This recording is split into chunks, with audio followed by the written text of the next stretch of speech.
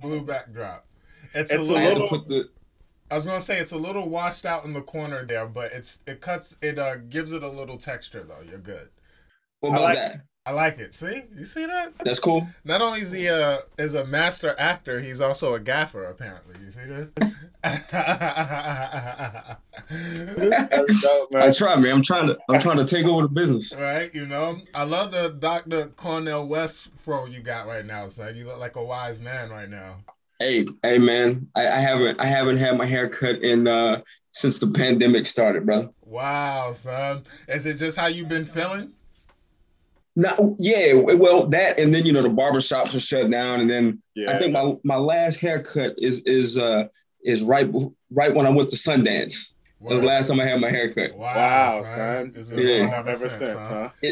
it's longer than this though, because I just got out the shower, but it's Word. it's like mad long, man. I got you. It kind of frizzed up on you. Oh man, no, it looks great though, man. Thanks, man. I'm trying to, I'm gonna get there. Dog, join Teams Red, man. You might as well join Teams Red, man. Yeah. Sun, Sundance just was last weekend, right? the this Right, yeah. So Sundance this year, Sundance was like last weekend, and then uh yeah, and I know they had some really good movies to yeah. go. I haven't seen any. I didn't do the whole get the tickets and watch them virtually because I was doing some other stuff. But Word. Yeah, I we saw had that a Judas. I know Judas and the Black Messiah. I know it got awesome reviews there. It yeah, premiered Premiere there. there. Yeah. yeah, yeah. I I'm saw it like interested to three see that o'clock in the movie. morning. Did you watch it? Yeah, I saw it like 3 o'clock this morning. As soon as it was on, I loved it, man. It's Okay. automatically one of my favorite movies. He's one of the Fred Hampton's one of my favorite people in history. He was only 21 Right. years old. Like he was 20 years old, killing the game. Like I'm 36 Exactly. years old and still can have not stood up as strong as he did. Right, you know. Right. Trying And to figure that out. right, yeah, yeah, and You to And the know know, dope. that at 20 years old, right? at 20 years old. Mhm. And a lot of people don't know about that story, Fred Hampton, which is a Right. travesty. But hopefully this movie will make people go, this is we man. And Mhm. I don't want to give it away. It's history. It happened, but you know what I Right. mean. It's Yeah, crazy, man. man. I haven't seen it. Right. It's so beautiful that it's possible. Me making movies, I mean, I just graduated and it's so used I'm so used to feeling like, a lot of the extremities of the black American experience is taboo. It's conspiracy. I never even thought as a filmmaker how possible it was to make a movie like that right now. Even our queen Ava DuVernay, she just did When They See Us, right? And I just think When they see it, it's yeah. not as much. I mean, it's a horror story, in so many instances, but I also just think that I just think it's so brave of them and so integral. Some movies are just, that it's not just a thing that's out there for people to watch. Sometimes it's out there and it just makes the world a little bit better when it's out there, right? So Absolutely. yeah, so it's cool, man. Yeah, check it out. Let me know what you think when you see it, man. I loved it. Absolutely. Yeah, I gotta check that one out. Him and Lakeith, Daniel Kaluuya and Lakeith, Oh they're my like two of my God. favorite actors, man. So Yeah, man. yeah, Mesmerizing performances, mesmerizing. Yeah. I'm sure. I'm Mhm. sure those guys never miss, man. Yeah, The yeah. guys never miss. My man, well, cool. Well, I want to introduce you, man. We got get to going real quick, man. My man, Ill Will. So this is the new Filmosophy, guys. It's your boy Trei Hill. Thank you so much for another episode. Now, today we're gonna be able to go into Netflix's Malcolm and Marie. Now, it's an awesome drama, romantic drama, and it was written and directed by Sam Livingston. And we have the pleasure today of having with us Mr. Will Dalton. That's right. Mr. Actor Extraordinaire. I got the privilege of working with him on Loving. I'm just going through, if you guys can't tell, I'm just going through all of my top Loving contacts. Yeah.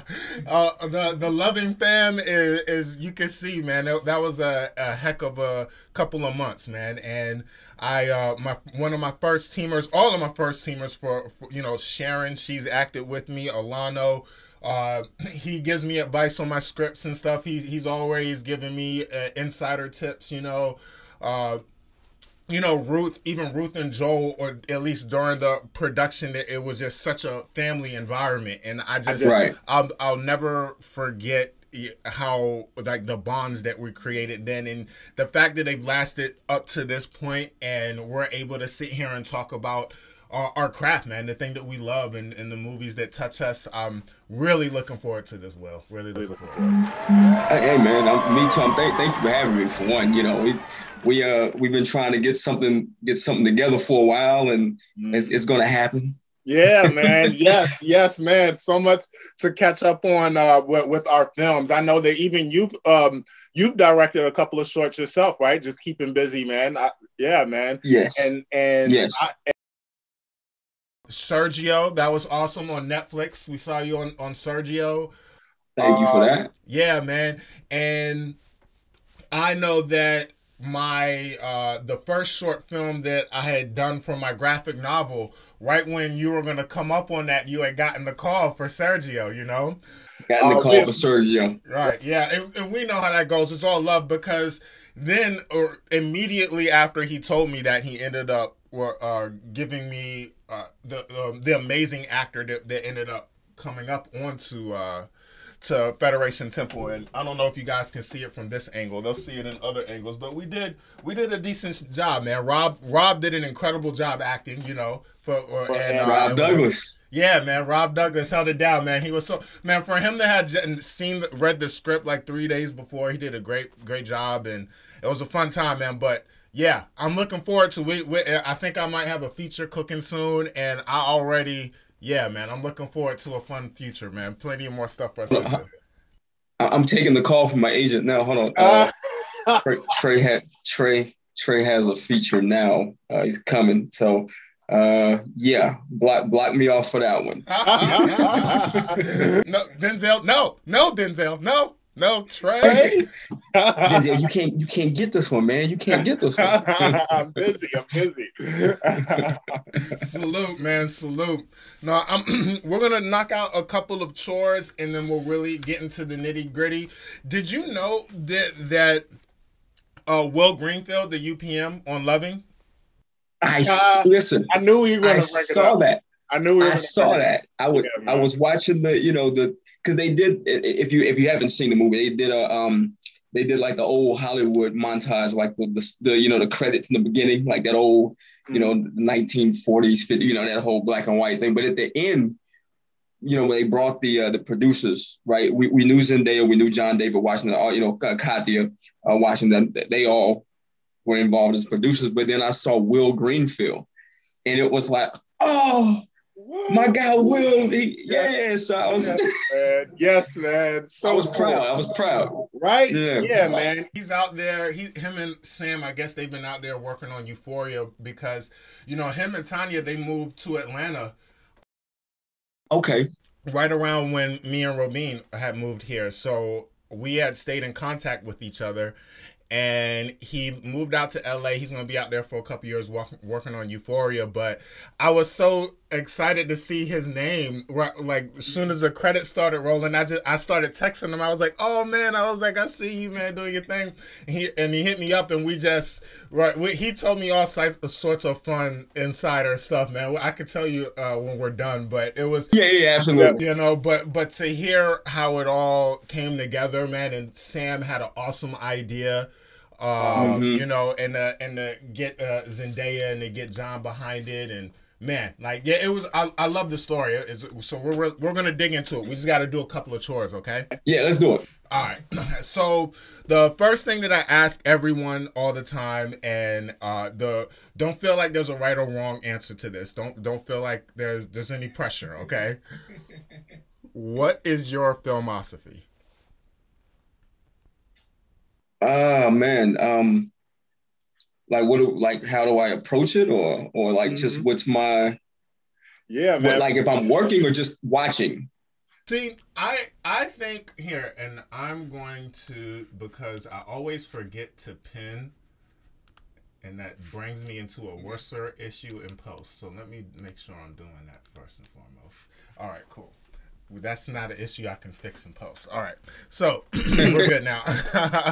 All right, but no, so yeah, and I think that the reason why I call this the new Filmosophy is because it is me and all of my friends just kind of recreating those moments after we go to the theater with our friends or our family. We watch this movie, just completely pushes our wig back, and then we just talk about it for hours, right? You know, afterwards. Yeah. You know, and it's those movies that touch us, that those emotions that they evoke, those thoughts that they make us think, right? That I think that is a sort of filmosophy, right? So you know, whether it's after you watch Star Wars and you feel like you can defeat the dark side, or whether it's after watching, you know, Leo and Kate argue on Revolutionary Road, or you know, whatever that thing is, whatever that spark that comes out of you, what comes to mind when you think about that spark, that thought?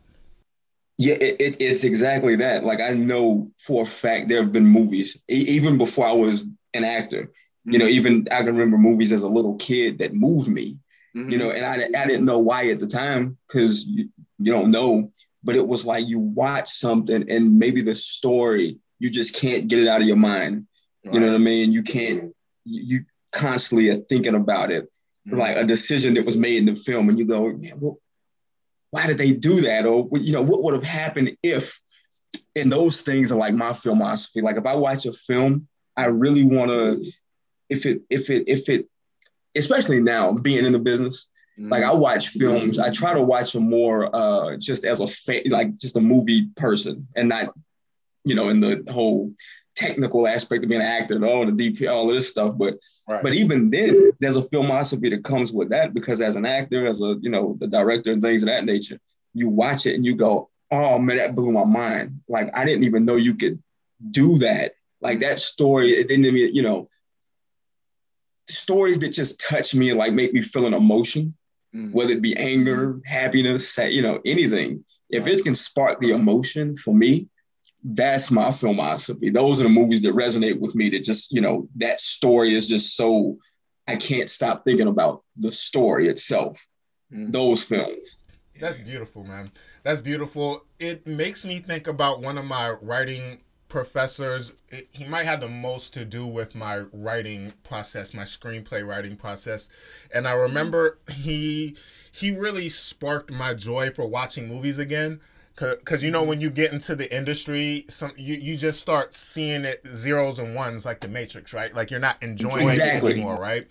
And he told all of us, you watch movies as a movie lover first, you know, when you first watch it, and then those other times you watch it as, you know, a filmmaker. And and I think that you can get, not only can you still get that jovial experience, you know, that innocent experience that everybody else gets, but also as an artist, it kind of, you know how you can kind of be working on an empty gas tank sometimes when you get in the machine, you know, but you can keep it full with the books you read and the life you live and the experiences, the things that you allow to captivate you, and movies can still do that when you look at it like that, man. So that's really cool, man. I love that. Yeah, that's interesting you said that too. Just to piggyback what you said, like that's what it is for me too. Like the when your tank is a little empty, and maybe you don't have motivation, right? You're in between working or, you know, whatever, and it's just like you see a film that just sparks your creative juices, or just your storytelling, or even from different actors that you watch, and it's like, you know, it's that moment that's like, oh, that's why I love doing it. You know what I mean? Right. So yeah. Man. That's beautiful, man. I love it. All right, so I have a show board back here. Now, we're actually in the A, and we do another one of these episodes. I know originally when, you know, I told him about this podcast, you know, like a year ago when I was just thinking about it. I was like, man, we gotta do something like Life, you know, like, and I still think we're gonna do that with Eddie and Martin, just because it's such a layered comedy. I love that so much. I think we will have a fun conversation with that. But you know, but Malcolm and Marie moved you so much, and you reached out to me. You were like, "Yo, let's do it." You're like, "Yo, let's do this." I had to. Yes, I had to. I'm super stoked about it. Right. Yeah, man. It's, you know, just like you said, it moved. Something happened, and it was just like, whoa. Right. Yeah, man. Whoa. This is. Yeah, man. I'm going to well, when you are actually in Atlanta, you can actually sign the show board. But for now, I'm going to do it for you. I'm going to update the show board with your name and the TV, I mean, in the movie. And in the meantime, can you let us know what is the last VHS that you still own or that you can remember that you popped in? VHS. Yeah, you remember? I know you know that VHS.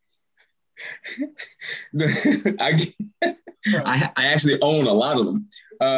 Nice. As a matter of fact, I have some. I'm looking at my office little office thing, and I have some posted up. I see Bad Boys. I see Friday. Nice. I see The Craft. I think that's my wife's. I see Final Destination. Pretty Woman. That's definitely my wife's VHS. So you know what's crazy about Final Destination? You know, you remember when like it was the tree with the truck with the log, and like so you know how normally every time I drive and I see that tree or that log with the truck, I go to the right every single time. Every single time. But like, I want to say maybe like a few months ago, it was like I think somebody was moving, or maybe it was like a Sears or something. They had all these big appliances up there. Right. And I was riding around that joint for like a good strong 15 minutes right behind it.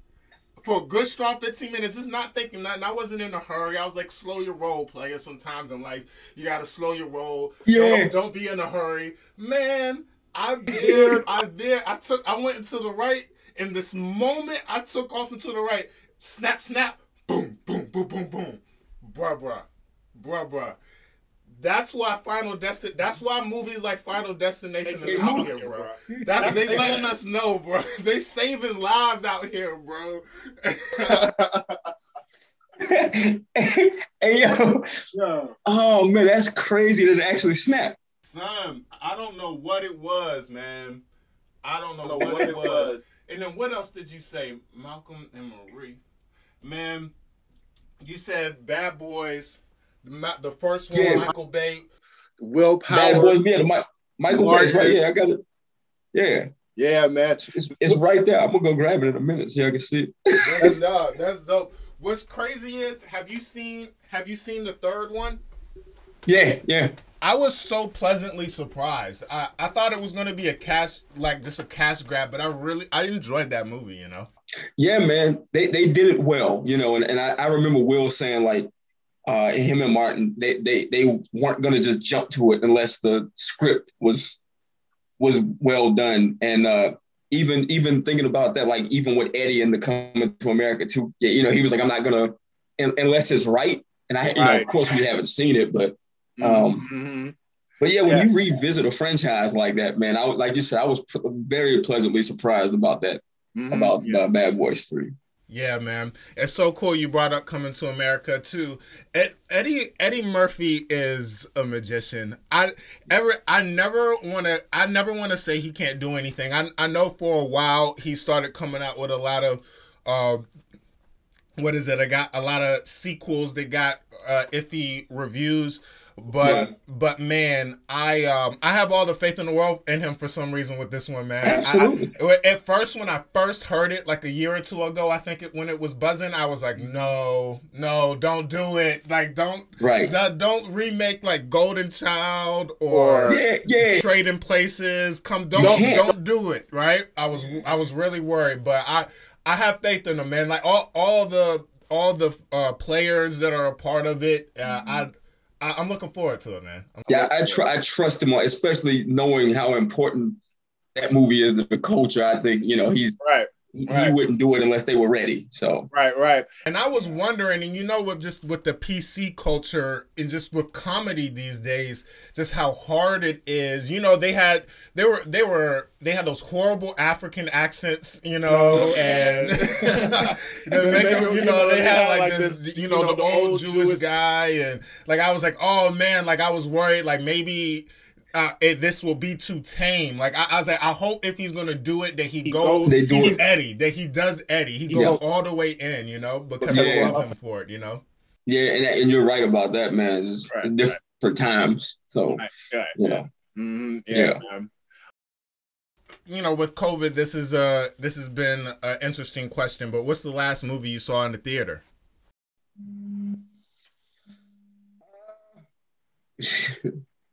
Man. I went while I was filming Sergio. I was overseas, and I saw what was it? I forget the name of the movie. I saw two. It was like it was the movie about the boy who was raised by the wolves. And he had got lost. What's it like? What is it called? The boy like who inherits? I forget it.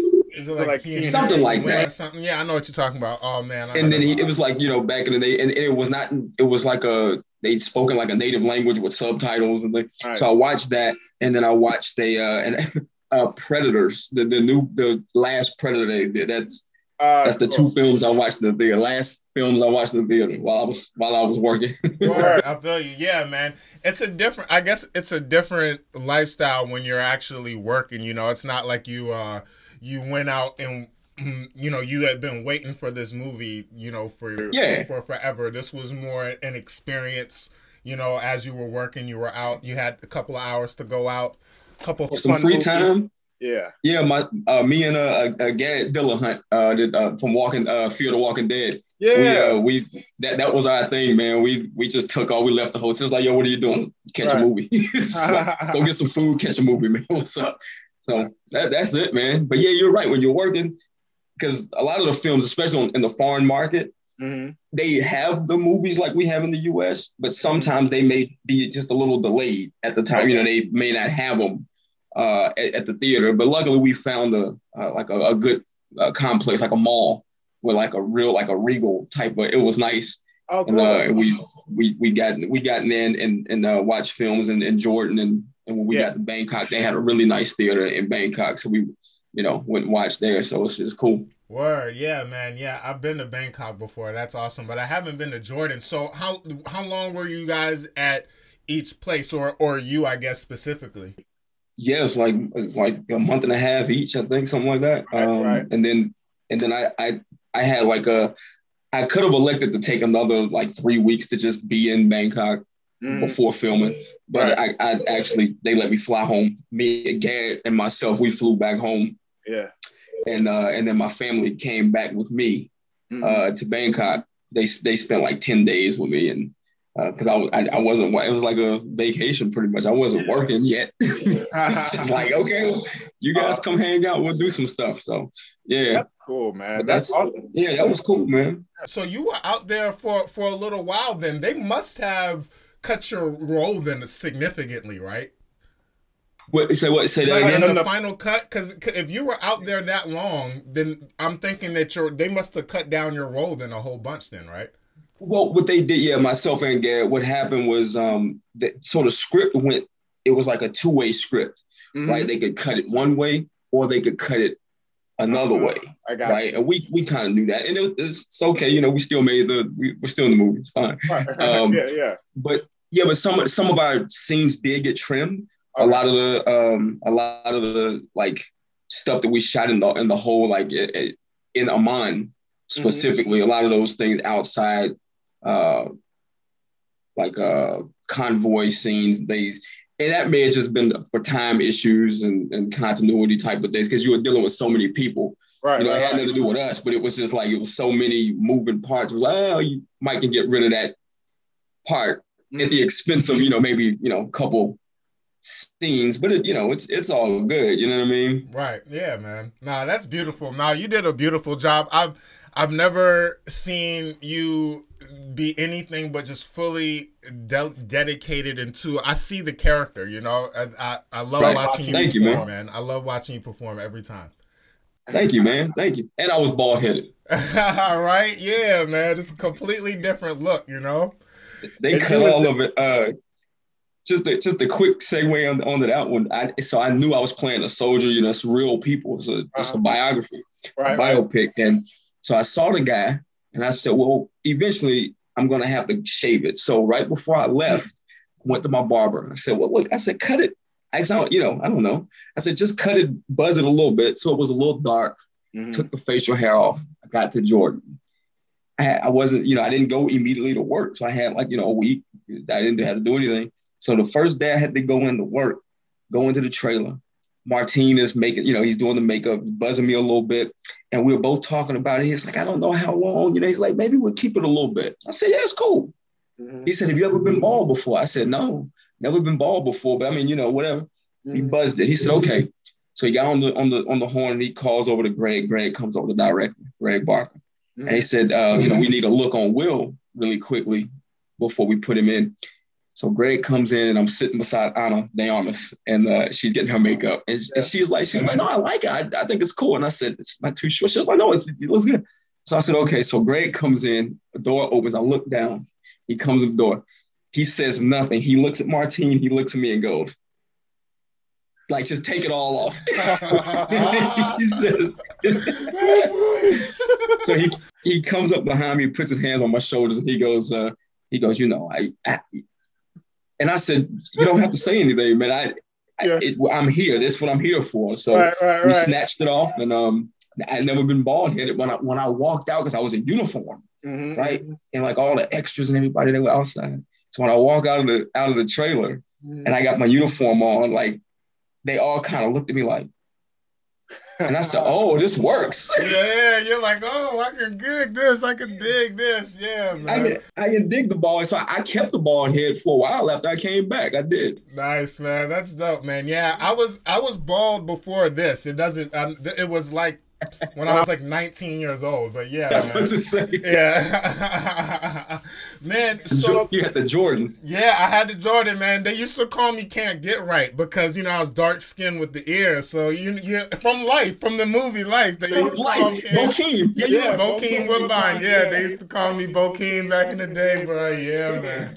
The Dead Presidents, Jason's Lyric, all of that, man. They used to tear my tail up, bro. Yo, Can't Get Right. I'm not going to unsee that now. I'm not going to unsee that. Lucky you. No, man. So that's cool. So did you do a lot of research on the, on the real life soldier that you played, or you were just basically going strictly off the script? So, yeah. So what Greg told me, and the script was written by Craig Borton. He with Dallas Buyers Club. They won So he wrote it, but Greg was like, listen, he had already done the documentary. This was his baby. You know what I mean? He's been following this story forever. And so he said, look, your character Andre, I don't want you to go too far into researching him from anything that's out there now, because he's speaking with hindsight. It's 2020 vision. So anything he says now in interviews or even in my documentary, I don't want you to be influenced by those decisions, because he hadn't made the decisions yet what you're playing. Yeah. So it's kind of like revisionist history that we kind of do to our own history kind of thing. Right. Yeah. If you revisit the history, then, I might come in with a preconceived notion like, oh, he said this, but at the time he was doing it, he wasn't thinking about that. Right. So if I go in with that thought, that's a false note. You know what I mean? It's like, you don't want to hit any false notes. And so he just said, well, look, let's paint a blank canvas, empty slate. So I'll give you a little backstory of where he's from. He's from New York. He's from Brooklyn. His dad's a police captain or chief or whatever. He never made the force, and that was something that ate away at him So he was like, use that motivation because he became a firefighter in New York, right, at the 9/11. But, you know, that's eating at him because he wanted to be the cop. He wanted to be that guy that goes in and, you know, the savior or whatever, like his dad. So that's how we approached it. And that's why he was so kind of apprehensive about, it was like a big moment for him because it was like, now he can show and prove to himself and like, oh, my dad, he might be watching this. Like nobody else is coming to the rescue. Let me go in. Right. You know what I mean? So we just we played it that way. And you know, that's what we got. Blessings, man. You killed it, boss. Yeah, thanks, man. It's still on Netflix, right? Go check it out. Go watch Sergio, man. Go watch Sergio. Go watch Loving. Yes, they're both on Netflix right now. So yeah. Oh, really? Loving's on Netflix. Loving's on Netflix. Oh my gosh. Okay, yeah. Go watch that. Yeah, man. Yeah, man. That's it, man. I love that. Yeah. So cool. So. Last question is the most impossible question ever. What's your favorite movie?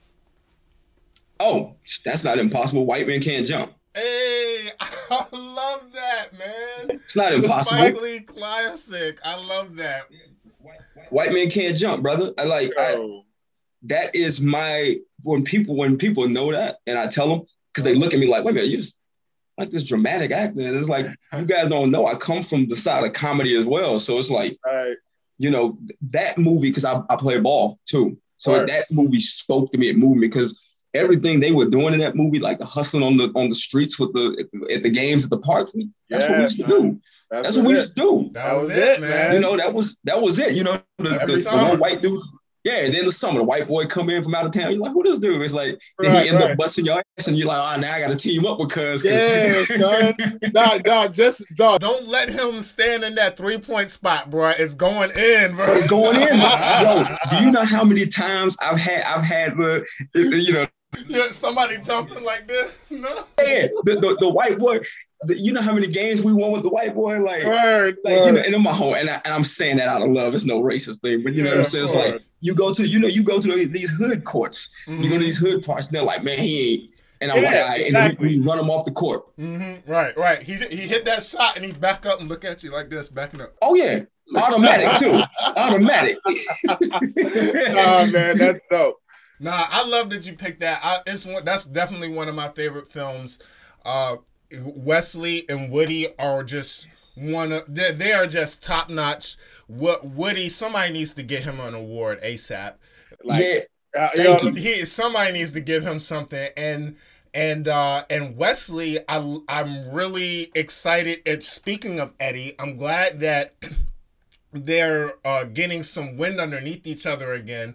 I just finished watching him in a RZA movie. Wesley was just in this RZA movie. Cutthroat City, right? Yes. Yeah, I haven't seen it yet. We got it on the queue to watch. So yeah, right. I enjoyed it. I really enjoyed Wesley's performance. Okay. Man, you know, those are just two titans, and Spike Lee. That's a whole Filmosophy episode in itself. I love that. Yeah, that goes without saying, man. That's like my bucket list of people to work with. You know, Spike, just from everything he's done, not even just what he's done for like the black culture and things of that nature, but I mean, because people say that and they'll go, and this will be an interesting topic when we talk about Malcolm and Marie, but people will, you know, it's like the black director, the writer, and I don't think people give him enough credit just as a filmmaker. Right. That's it. Just, you know, without putting him in that box, and it's interesting because they use him in the movie, but without putting him in that box and going, oh, he's a black film. Well, yeah, sure.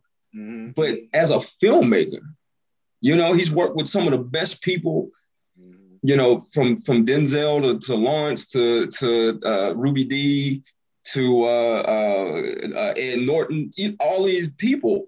Yes. And Chadwick and Delroy Lindo and all of those guys that don't get the flowers, you know, Bill Nunn and Giancarlo Esposito and all of those guys. Wow. So it's like when you watch one of his films, you're gonna get a master class of the craft because he don't play. Like his guys are coming in. Yeah. John Turturro, you know what I mean? Danny Aiello, all of these, yeah.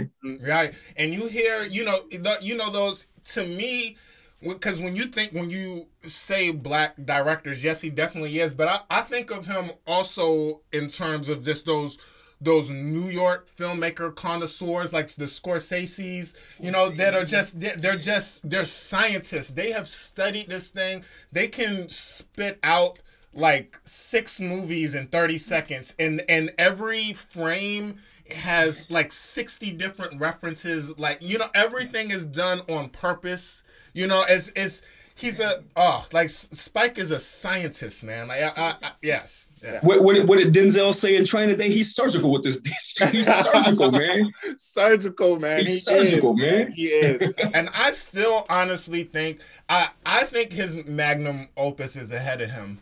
To be honest, I know it's, you know, it's hard, it's crazy to put out such a lofty prediction with you know, Do the Right Thing and all the School Days, all the you know, White Men Can't Jump, all the awesome things he's done, X, you know, but I think he's got a couple more hits in his, because he's just learned so much. Yeah. Right? I think that he's got a couple hits in his future, but I know that's a perfect segue because we're going right into the movie, and and this is Malcolm and Marie. This is a love story, a love-hate story.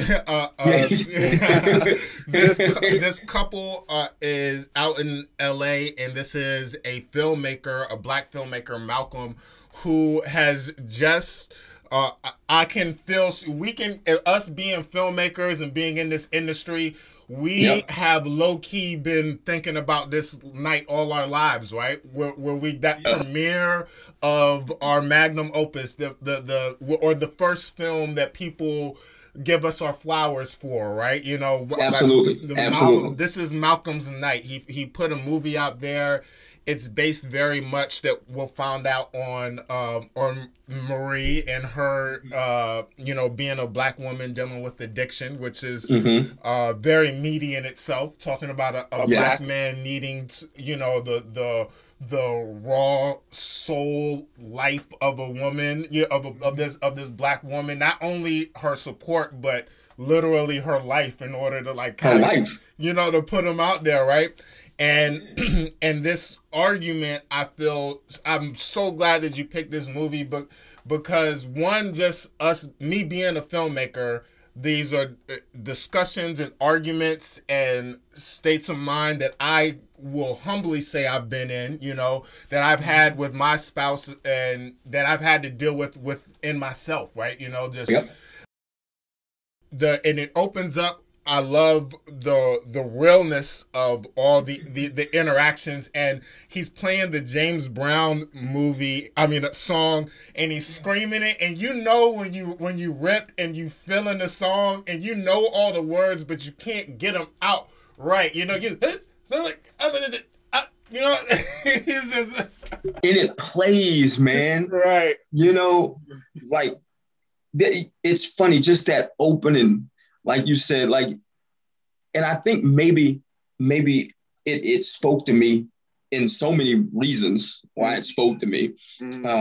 But then it was because you know, I'm in this industry, right? And it is because you go through these situations, and it is because you've had these type of, you know, verbals. You know, people don't. so it was kind of like, wow, like I'm watching like the first 20 minutes, and I can't turn away. I'm like, this is so. And one of the reasons I really liked it, one, I got to give Sam Levinson his flowers. I know a lot of people are. And another reason I wanted to do it, because I was reading reviews, and not just reviews from like columns. You know, I'm you know how the internet is crazy, and so they'll review a movie before people even left the theater. They tweet about it. People haven't watched it. I swear they haven't even watched it. They haven't even watched it. And what I found interesting was the co-signing of some of the negativity that people found in the film. Right. And I'm like, but did you watch it? Because if you watched it, I know people were like, I was triggered, and they will get into that part, but that opening shot, and I heard Sam talking about it coming in, how they dialed it back, and then it was like a rotating, him walking around. I thought that was just so brilliant, just from a technical aspect, from a visual, the color of it, the lines of it. you know, it was to me, it was just beautiful. Like it was an ode to like old Hollywood, man. Right, exactly. And I'm glad an actor's dream. Right, exactly. It's such a performance-driven, character-driven story, and I love how you said of all the things of the mise en scene that you also said color, because it's grayscale, but he used color so masterfully in it, right? And I love that you said that. And yeah, and that was some of what, you know, what with me and what Will were talking about. But I love so much that Sam was able to tap into, because Spike Lee was even saying it, because regardless of what the color is, this is a human experience, and he nailed it. He nailed it.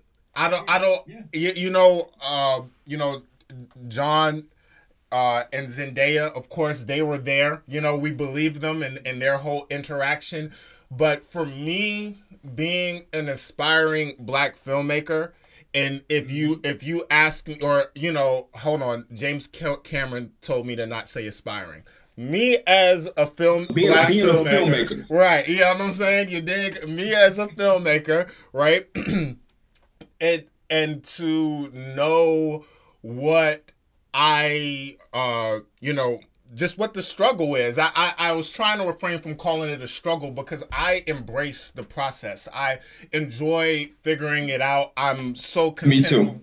You know, I'm so happy with where I'm at in my career and with my collaborators, and it wasn't fake. I felt it. I just felt it from my side. I could picture that night, and I can picture those arguments, and yeah, man. And you can put yourself in it, right? Mm-hmm. Right. You could put yourself in it, and that's perfect. You said it, because that's what. And I know people say, well, you guys are in the business, it's going to be good to you guys. But it was like, well, just from a human emotion, no matter what it is, whether you was in this business or you sold a company or whatever, the case was celebratory, and you're feeling it. And then this argument happens because of this situation. Then it's like, oh, that was so human. It wasn't about them being black. It wasn't about them being white or Chinese or whatever race or culture. Right. Listen, love and anger translate across any cultural color barrier ever. Right. Remember, didn't Eve tell us, love is blind, takes over your mind? Yeah, it don't have no color, man. It's no color in that. Emotion has no color. You can be sad, doesn't matter who it is. You can be happy, doesn't matter. These things cut across all those, the cultural, the color lines. And that's what I found interesting, because one of the reasons I really wanted to talk about it is, you know, I wanted to advocate for the film. Yeah. Right. I have no stake in the movie other than we know Will, who was one of the producers, and he was one of our producers, and I didn't know that until I watched it. You know what I mean? Really, yeah. But I wanted to advocate for it because I started to see a trend online. Right. And it was a trend of kind of knocking the movie. Right. Yeah. Right. Because it people were like, oh, that's not Black love. And I'm like, is it not? It's they never said it was a mushy love story. Right. And even in the subtitle, it says, what does it say? This is not a love story, it's a story about love. It did, yeah. Right. You know, I don't know any relationship that hasn't had ups and downs. Right. You know what I mean? Right. And I think that's a false note from the people who are saying those things that kind of bash it. It's like, that's probably one of the realest, rawest films I've seen in a while. Yeah. And two of the best performances I've seen in a while, you know, to capture the realism. Mm-hmm. Yeah, it felt like such an exposed nerve, that house. You know, it felt like such an exposed nerve. And I think that when we're talking about this colorless thing, I remember us talking about, you know, us making movies and them, again, not being black movies, them just being movies. And I think that Sam Livingston, you know, oh, how about we not, I don't want to be the black role. I don't want to be the black sidekick. I don't want to be the magic Negro. I want to be the straight man. You know, I want to be the detective. I want to be a full full person, right? Full realized human being, right? You know, and here we are. It's a very like Leonardo DiCaprio could have played that role. You know, right? And what is it? What is it? Antonio Banderas could have played the role. Antonio Banderas. You know, whoever could have. You know, and it would have been great. You know, I mean. Freaking Jennifer Lawrence. I mean, it could have been, you know, a gay relationship. That was you know, that was two strong personalities.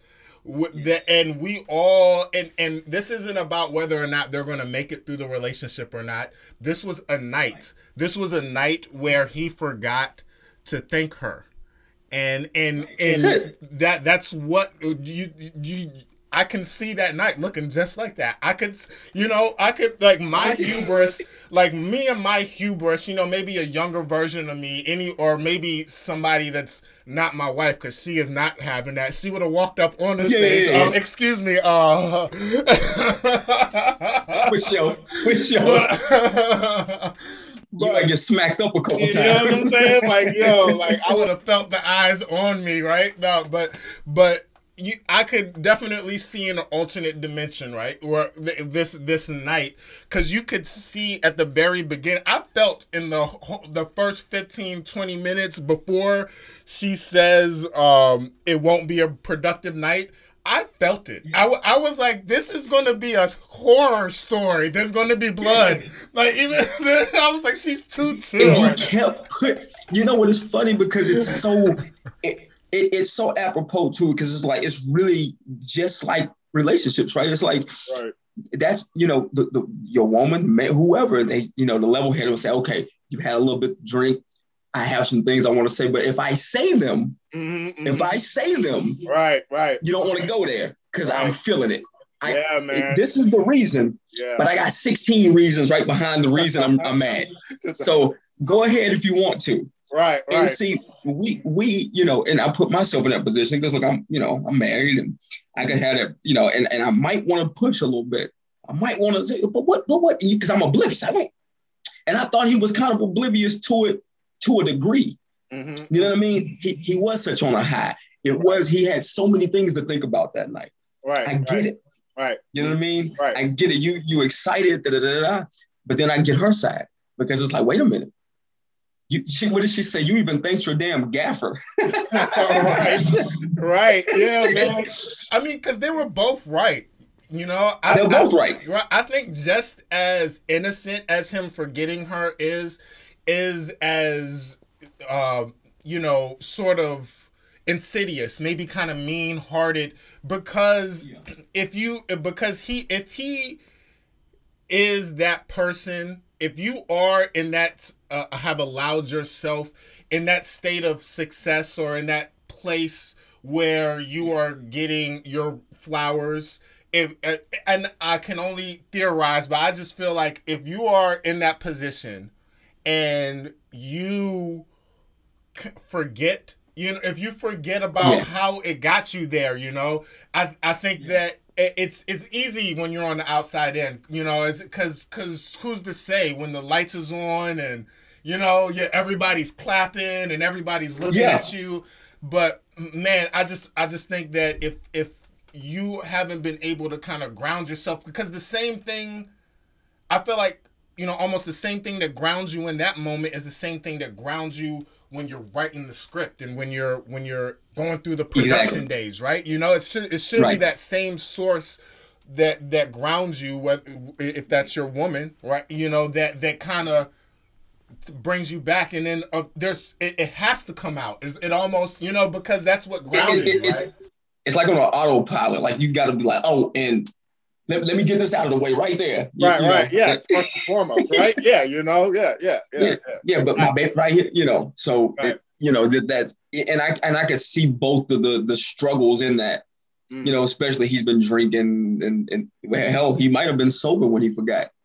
Who knows, right? Yeah, right? But that's what makes the movie so good, because you can paint it however you want to paint it before you even get to the house. Exactly. You see what I'm saying? Yes, and I think they did a really masterful job of that, because I know Jeff told me this a while back, Jeff Nichols, and And I asked him about, right, because I could see Jeff making a film like this. You know what I mean? He's a master of this. Yeah. And I said, Jeff, how do you, what's your key to write? Because I can't write dialogue. I'm not a really good dialogue writer. It's a beast. Right. You know the struggle. And he says to me, he says, what are you trying to say? Or what are the characters trying to say? I said, well, this is what the characters will be saying, but I don't know how to say it. He said, then don't. Right. He said, the actions of it, you let the audience write that for you. But the emotions and things that are on screen, you know, with his brush, the camera, that's what's going to come out. So you can, you know, even in acting class, when they tell you, you can say 3 things and say them a different way, and they all mean 3 different things, but it's the same exact thing you're saying. You know what I mean? Right. Like, hey, man, nice shoes. I really like your shoes. Yeah, nice shoes. I don't really like your shoes. I don't like you. You know what I mean? It's just this whole battle. So that's what I took. You know what I mean? And I think that's what Jeff was saying. And I thought about Jeff when I watched it, because I said, yo, it is wordy. It's a wordy film. It almost had to be to keep your attention, because it's 2 people, right? And it is an argument. So they're gonna. I thought it worked beautifully. But those moments when they were just still, and it was nothing said, I was like, oh my God! Like, show don't tell. It's a whole different. It's a whole story on the face and in the actions. And I thought about that. I said, you know, Sam, everybody involved, they did a really great job of telling a story without, like, because I read somebody said it was preachy. I was like, oh, I don't think it was preachy. You know, the monologues, I get it, because people may not be used to that. They might need some action or something, but it was very stage play-esque. It was stage play. It was like theater. It was like, you know, watching Chekhov, or you know, or Charles Full or August Wilson or something like that. You know what I mean? Exactly. But I thought it was an ode to all of that. I thought it was like ode to old Hollywood, ode to the stage, ode to people like August Wilson, ode to Raising of the Sun, ode to so many people, Spike Lee with the camera movements and things. And I thought, you know, I just think they deserve a lot of praise for what they did, especially the time that they did it in. Yes, and that was what Will was telling me about too. There was one of the first films like out of Cali that was getting filmed during COVID, and there was just a lot of things that hadn't been invented yet, that they are literally figuring out on the fly, man. Kudos to them. And what's crazy is Sam Livingston. I actually PA'd with his little brother Jack out in DC too. So I'm like, it's crazy how, like, only a couple of degrees away. I'm glad that you forced me to do this episode, because I probably wouldn't have put it together until like a date night with my wife or something one random night. But but man, yeah, he again, so well written, the dialogue and everything. And when Marie, just going back real quick, when Marie says it won't be a productive if we bring it up, so let's not talk about it. I love that line so much, because me and her have both said it in our relationship, right? And then also I think of when we don't know better to say that, a younger couple, or, you know, or younger person, when you don't know to say that, like, you like that, and when you're young, someone saying that, you don't realize just how big of a red flag that was. Like, that is a code red warning. Danger, Will Robinson, danger. Like, don't push the button. It's blinking, and I'm gonna push it. But he's drunk, man, and he's feeling himself. So it goes down. Now let's see. She also says that he's not capable of de-escalating a situation, and I thought that was so real too, because again, in younger relationships, or, you know, with somebody who hasn't processed their emotions quite well all together yet, right? That is when you're dating somebody or that you're with somebody, that I cannot be honest right now. I have to figure out, you know, when you're like, I got to figure out like that moment when it's like, you know, is when it, you can say it. you're right. You know, and respecting that. So in another movie, maybe if he wasn't drunk or if he wasn't feeling himself, he would have had the cachet to kind of, all right, I get that. We're going to circle back around on this, you know, later on. But then we wouldn't have had such an awesome movie to talk about. Right? Then we wouldn't have had it. And I think that, you know, I think their arguments, I don't think it ever, I think he even said this is the biggest argument we've ever had. But again, they put it out there. We argue. We argue. Yeah. We don't agree on everything. Yeah. You know, they said that. And, but like you said, younger person, and I've learned at my older age too, you know, I don't like to argue. I really don't. Yeah. I will, you know, don't get me wrong. I'll get in there, but I do kind of try to want to de-escalate. Right. Like you said, just take that moment. Okay, I hear what you're saying. Maybe we shouldn't talk about this right now. We'll revisit it. And it's also, and I think the reason why both of them, just as much as I want to call Malcom selfish, and he's obviously selfish, I think that Marie is also selfish, and it's because of these little minute moments that we know when we're in our relationships. You know, when you make a choice to where you would rather be right than for there to be peace and for that person's well-being to be more important. You know, you know when you say things or when you bring up certain things that you are declaring war. Or if nothing else, I have to challenge my mate right now. But maybe it's because you're tired of it. Maybe it's because you're tired of making yourself small. You know, I'm not saying that it's an abusive thing to do or a wrong thing to do to not be vocal about how you're feeling and letting, you know, where you stand be. But also, you know, just him calling her 60 different synonyms of crazy, basically throughout the entire, calling her unstable and all that stuff. Unstable. Like, clearly you're not trying to resolve the situation. You're just constantly trying to intellectualize the situation so that you can be right. And then on Marie's side, you're not trying to calm him down.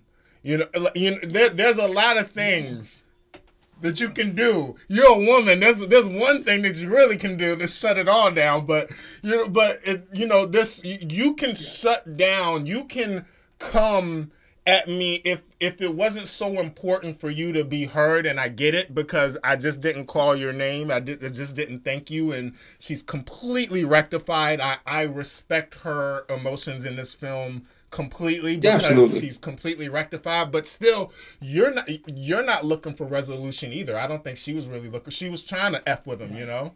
She was poking a bear. I felt the same thing because even at that part when she says it's not going to be productive, let's talk about it later, and then she goes, you know, he wants to know. You can't listen in a relationship. You can't tell somebody something. You know how somebody used to be like, yo, I got something to tell you. And then you go, oh, what is it? And they were like, not right now, I'll tell you later. And now it's eating at you. You got to know. Oh, yeah. What are you going to tell me? Why would you tell me if you weren't going to tell me? Right, you know what I mean? They over there at the bed and you like this, though. Yeah, it's like, well, the whole, we need to talk. And now you're like, then in your mind, like you're trying to figure out 8 different things you've done. What did I do? We had to talk about what is it? Your wheels are turning. Right. So now you gonna push because it's like, yo, what is it? I really want to know. Mm-hmm. And I'm not saying he didn't want to know, but I think when she told him what it was, and they had already kind of had the issue, and like he said, I apologized all night about it. You know, because he already knew. Yeah.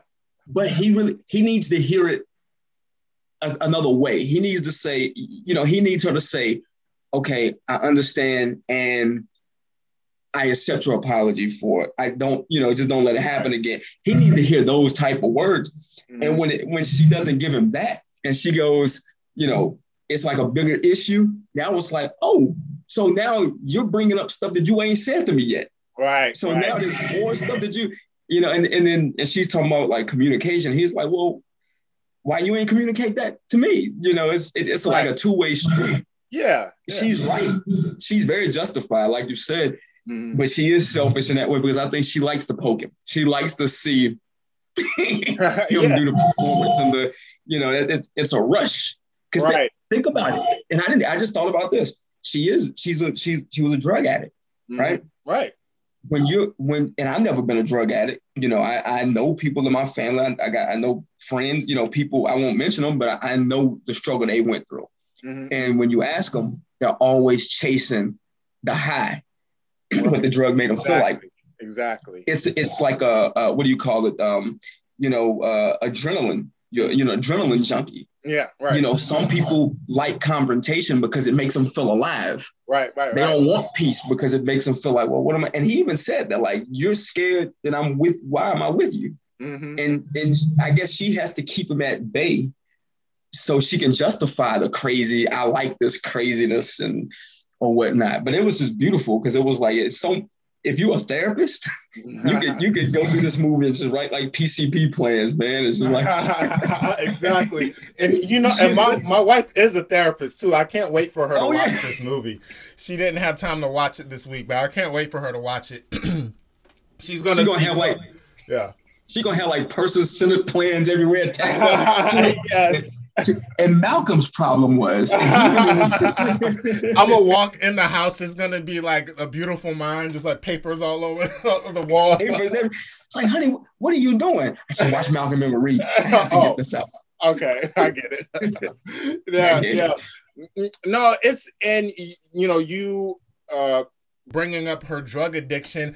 I think a lot of relationships, a lot of people, and I'm not saying that you're doomed to do this. Some people can grow out of it. I think a lot of times people do get addicted to the highs and lows of relationships because they never develop coping mechanisms. They never develop safe places to express their feelings and see feelings all the way out. So all they think of relationships is just this constant back and forth. And when it's not happening, when the stability's there, they're like, there's nothing else to do here, right? You know, they just because that's all they knew. Right. You know, that's all they know. And so it's this relationship. It harkens very much to that. As smart as they both are, they're both very smart. I think this is just a classic example of just two broken people. You know, a lot of our industry attracts people that need that hole, that bottomless hole filled up with flowers and adoration. And I think that both of them in a lot of ways show those things, and nothing shows that better than her dropping that bomb, asking why he did not cast her in the film. Yes. And I have felt her so much. One part of me was like, "Ooh, dang, she's been holding on that to a grip.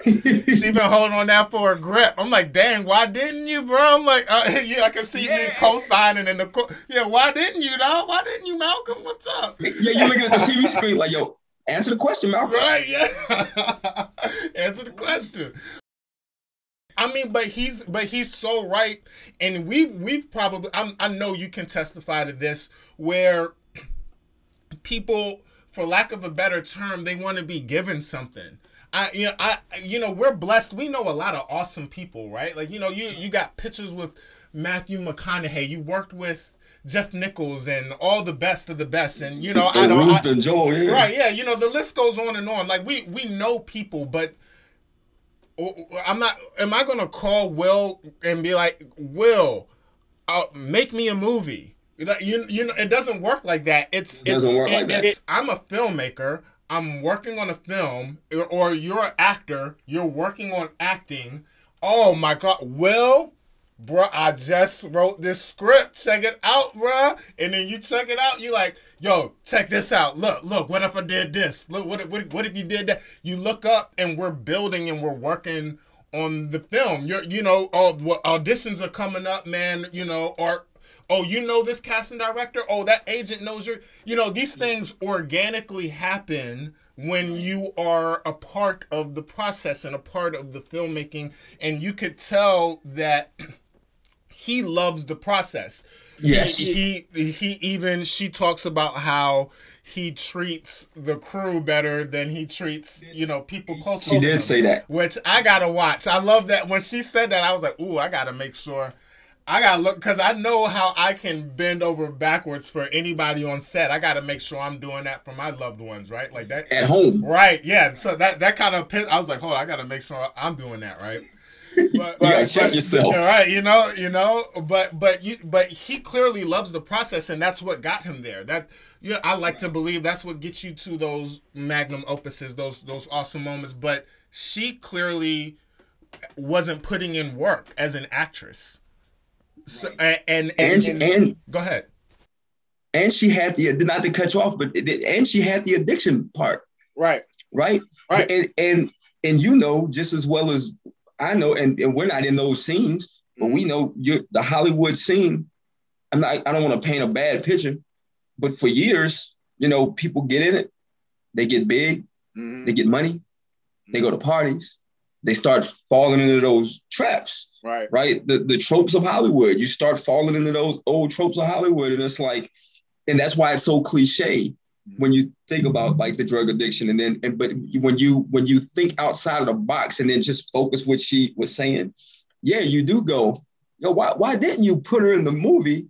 Right. But then maybe it was his thing of, if I put you in the movie, could you handle everything is going to come with the success that you'll have? I don't want to lose you again to a lifestyle. Now I'm here to anchor you. Right. You know what I mean? I can be here to anchor you, but at the same time, I can't be with you all the time. You're doing press, you're getting more movies. You're not going to always be doing my movies. Right. If you become a big star. Right. You're going to go off and do some other people's movies. I can't control, not that he has to control her, but I can't, you know, be with you in those moments. Well, it's not because she's a woman. It's because of the fact that she's an addict that you're worried about controlling. It's an addict, not a woman. Exactly. Right. It's not being the woman. Right. It's being the addict. Right. And I think people, you know, missed a lot of things in that, because it's like, when you start breaking it down just in your mind, and you go, because even when she said that, like you said, we kind of looked at Malcolm like, yo, yeah, you could have. But then I had to even dial back thinking about it. And I go, well, what would have happened if she was the person in the film? What would have happened? Because the film obviously is a big success. Right. You know, if she got a bad review, like, you know, he was ranting about the bad reviews, but he got a great review, and he was ranting. Right. What if she read something that triggered her? Right. And then got back. Her performance wasn't authentic. And she's like, well, wait a minute, I lived this shit. What you mean my performance ain't authentic? Yeah. Now she's hitting the bottle again. Now she's got a coat. Right. So it's a very human element in that film, because there's so many things that they only got, an hour and a half, 2 hours to do it. Right. But there's so many things, like Jeff was saying, if you take off the right in front of you and you look at it for what it is, but then you go, let me try to understand how they got to this night and what everything means that they're saying. I think that's one of the elements people miss, is like, well, what would have happened? Yeah, you would have had a great movie. Movie gets success, you get bigger. Bigger things come with success. You know, more pressure comes with success. Because she looked at him and said, I'm looking at the man, this was your night, and I'm looking at you, and this is the best, you're going to be the best version that you're going to get. Right. This is him. Yeah, that cut. This is, you have it. You have that. And I felt she was saying it to him because she couldn't say it to herself. Right. This ain't the best version of me. And even if I was on the screen, that might have been the best version of me, but what is the best version of me? And would I be happy with that version? Because if I have everything, then I have access to everything. Right. Exactly. It's like giving that little kid a Mercedes Benz, or even if that was, again, not to demean her even further, but if that was his daughter, right? I think like I think about the kids actors that I've worked with, and I'm just man, like kudos to the parents, right? Because that is just I couldn't imagine putting them in such a beast that I know that Hollywood can be, and I'm sure that is a part of a way that you can look at Malcom, looking at it as I'm protecting her because I know her, and I don't believe that she has the fortitude to be able to deal with this particular form of success right now. Right, because she had the skill. Remember when she performed to him? That was a dope performance. That was like one of my favorite parts of the movie, man. Yeah. When she did that, I was like, because she messed me up. I was like, yo, you're acting in a movie about acting, but I said, damn, you win. Levels. Yes. But you know what else I just thought about just in this conversation about it? Even what I said about him, like with Malcom being protective, maybe subconsciously he's being protective of her in that way.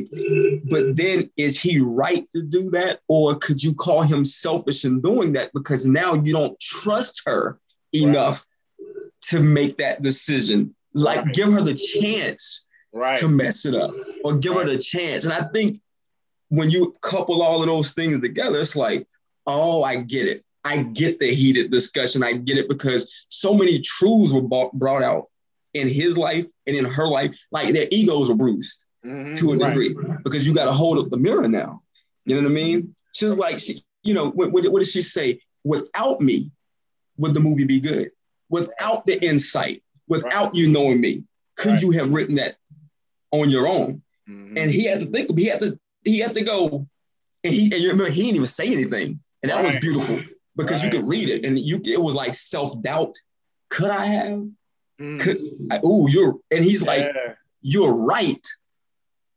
But damn, how dare you say that? And then she's saying it to him because she's like, how dare you say stuff about me? Right. That's why you saw him ask if he was mediocre. That's all he cared about, right? He's like, I'm not really mediocre, am I, right? After all the things she said, you might lose me, you might do this. She heard him where his ego was lying, right? So his ego lays in, because he's been working on his craft so long. And we all are guilty of it. Even like if I came home and I did and there was a movie and my wife goes, what do you mean? Well, I mean, you were okay. Like that, it would hurt. Especially coming from the person, That would hurt. That would hurt. Yeah. You be in bed in the fetal, bro, like this. You turned around, you're like, huh, babe? Huh? Right.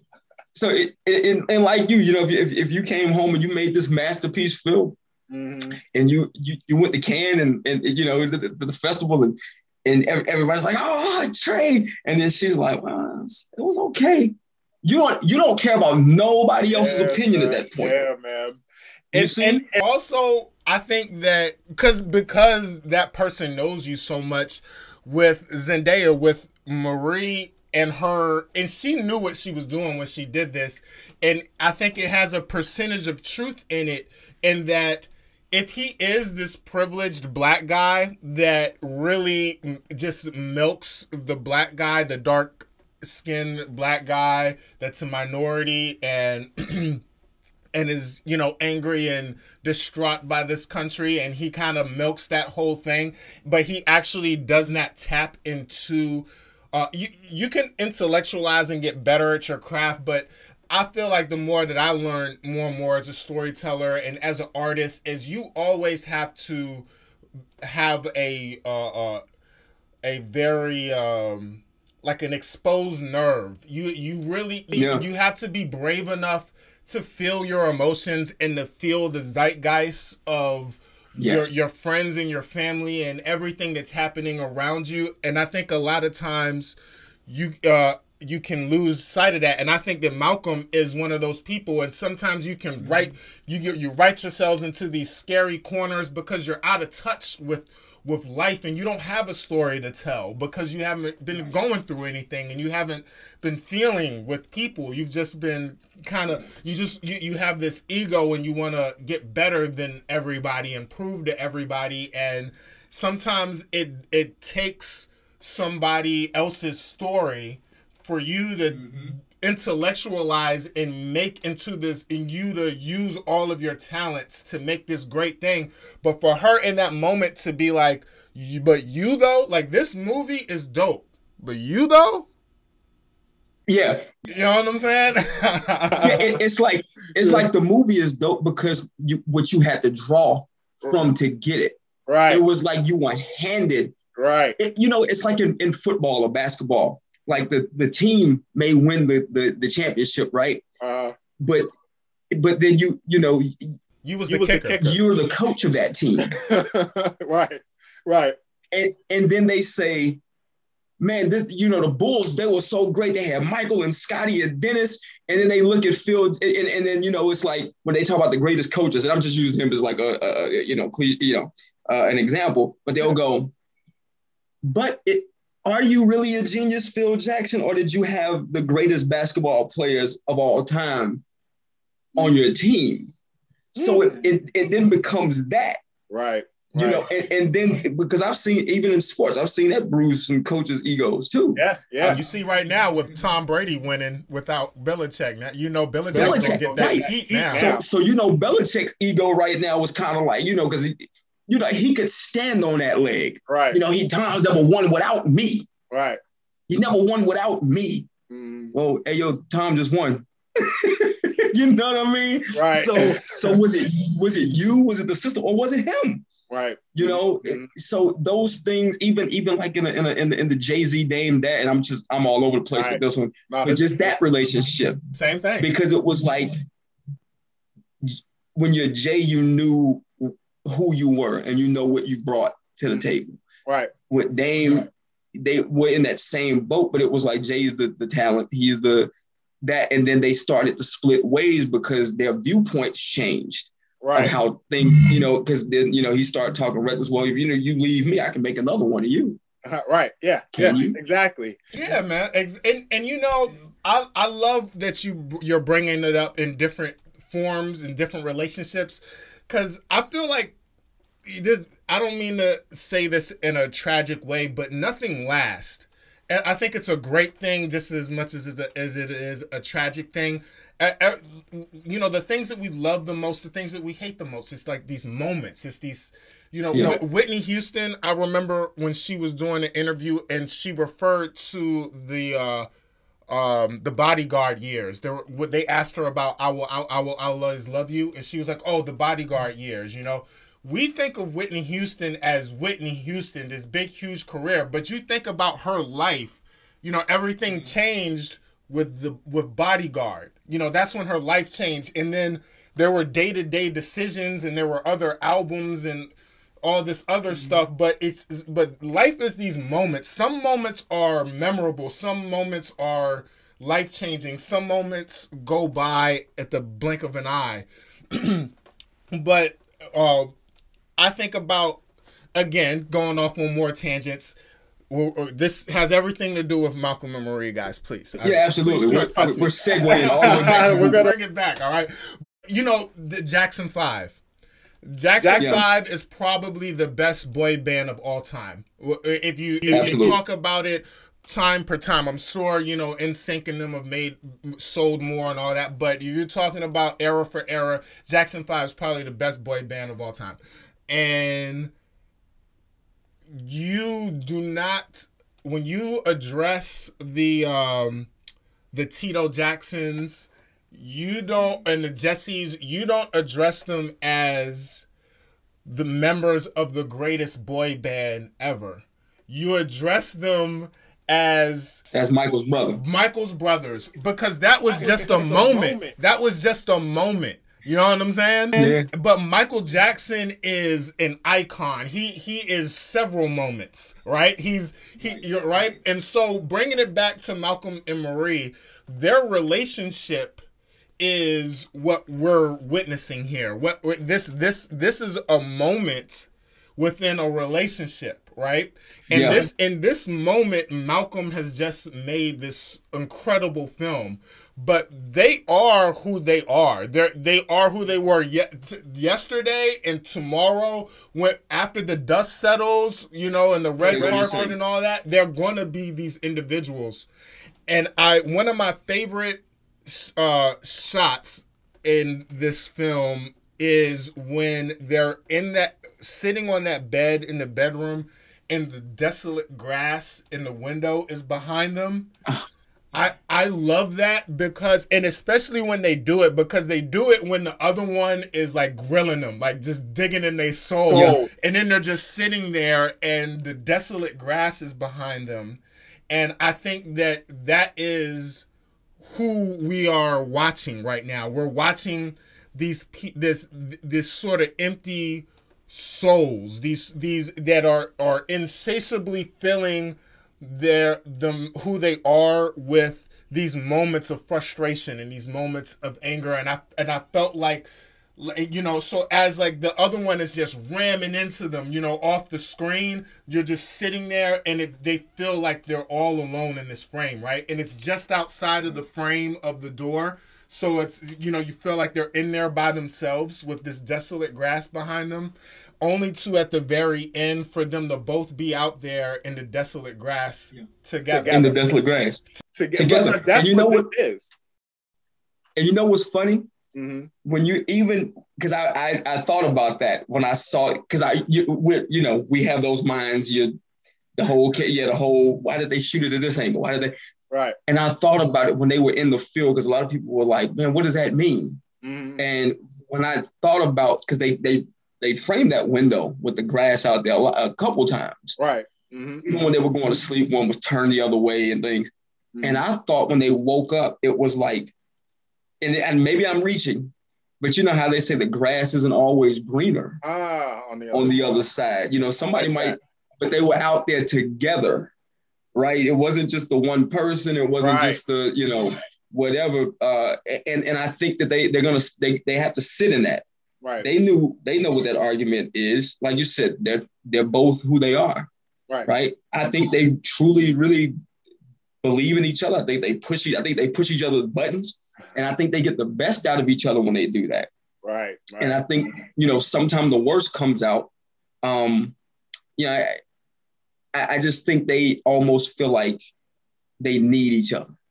Definitely. It's like a codependent type of relationship. Exactly. You know. Yeah. And I think once they got to that truth of it, maybe that was something they didn't really want to say. You know, maybe it was like a fairy tale. You know, I'm with you because I love you, and you know, yeah, you love her, but you also depend on her for, you know, to tell you when you're being an asshole, to give you material, to get you through your day to day. Because I'm pretty sure she does a lot of things for him, and I'm pretty sure he does a lot of things for her. But you never got that. They never said it, but you felt it within the movie. You know what I mean? Like day to day life, I think they absolutely need each other. Definitely. In that regard. And that's what made it interesting to me. Yeah, it's definitely a codependent, probably slightly unhealthy situation going on there. You know, it's, you know, hold on, because I gotta set my recorder back up. My recorder died. Okay. All right, we're back. Okay. Gotta slate myself all the time. But I think that, you know, it's the difference between, you know, how you need your vegetables and you need your vitamins versus I need that fifth, or I need that cigarette before I go to bed, or I need that apple pie, right? Those are two different needs that we tell ourselves. And I think that especially when we're dating, I feel like we kind of switch in and out of those types of relationships with people. And I don't know if they can graduate to that hearty meal relationship. Yeah. It feels like right now they're more each other's kind of vice than that Absolutely. You know, that real fix to really help them become better individuals. But I mean, we see it all day too. I mean, look, not anybody's business, but you on social media, you see people, you see some girl talk about her man, how low down he is or whatever on one post. 2 hours later, she's got pictures of him and they lovey-dovey. So it's, you know what I mean? It's like this back and forth. It's almost like the excitement of everything. And that's what I was going with the, you know, being that addict, having that addiction mind, having that, I need adrenaline. Right. You know, there's certain ways you can poke at it. And she was very clever at it. Yeah. And I think he needs some of that too. She was very clever, I think. And one thing I want to speak to, even just off the relationship aspect of it, just, and I'm just purely for the film itself, for the actors, I wanted to say, I think she did a tremendous job in that. I was reading, and another thing, the reason why I wanted to do this, because I kept reading people's comments on certain blog, you know, things, social media, and people were either they were with the movie or they were like, I'm triggered, or they were just off the movie. And I really wanted to get to the heart of like, well, why are people off the, like, I want to know, like, what made it not good? And one of the key things they kept saying, which to me was very surface, was kind of like a shallow type of, and I'm not calling these people stupid, I'm not saying that they're not intelligent, but I think if your answer to something is, I didn't like her with him in the movie, or she didn't look like the part, or she didn't, you know, she was too young looking. Right. Well, you too bad, because you kind of missed one of the best performances of the year. Yeah, man. You know, in my humble opinion, it wasn't distracting. I know sometimes some casting can be distracting. That's unfortunate. Yeah, it can be distracting. Sure, some casting can be distracting, and some casting can be distracting to the point of you put somebody that's so well known, or like so you can only see them in, like, I couldn't, even though Felicia Rashad is a master actress, right? I couldn't, you know, you take her outside of the wholesomeness. What she's always played. It might be a little harder, right? Yeah, it might be a little hard to see it, but she might give one of the best performances. But I could see, but I just can't. I don't want to see Claire Huxtable. Right. I get it. Breaking Bad. But you know, when Claire Huxtable, Breaking Bad.